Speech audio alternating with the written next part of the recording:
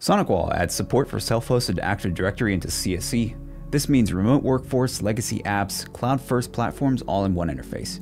You get strong security with its device compliance checks and access policies from Central Console, no matter where your directory lives. Whether you're running your AD in the cloud or keeping things strictly on-prem, CSE doesn't lock you in. Even hybrid networks, CSE can pull authentication from your local AD, a cloud-based directory, or both, so you're not tied into deployment style. Instead of redesigning your whole environment, you let CSE secure and unify it. Now for this setup, we'll be using a locally hosted AD on Windows Server 2025. Now that we're in our CSE dashboard, we need to create the connector. So we're going to go to Networks, create connector. We're going to name this Win Server 25. Do note that with this naming scheme, you're not allowed to use spaces, so underscores work great. We're going to create an API. We'll name this Win Server 25. And we're going to use a custom network. So we'll get rid of these. So this is...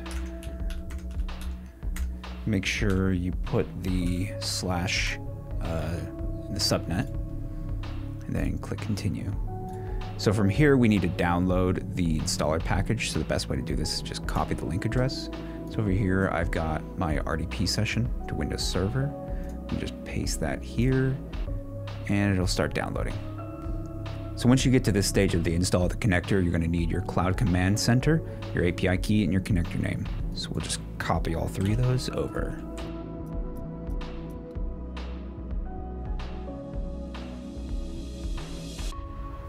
And here we can see the connection was successful. Now do note, after creating the connector, it can take up to 20 minutes for it to show that it's reporting server side. So now let's go connect the LDAP server. Let's go to Settings and User. And we're going to set this to on-premises. So we choose our connector that we created. The LDAP server is going to be the actual IP of the server itself. In this case, we are using port 389. Now do note, if you enter 636, it will automatically turn on TLS. So here we need our LDAP bind user. To find that, we can pull up the server and right-clicking on your bind user and going under attribute editor, you can find the distinguished name. This is what we need for this.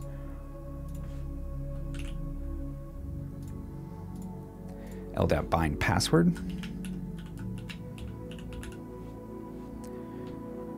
User base distinguished name is just your base domain, so in this case, csc.local.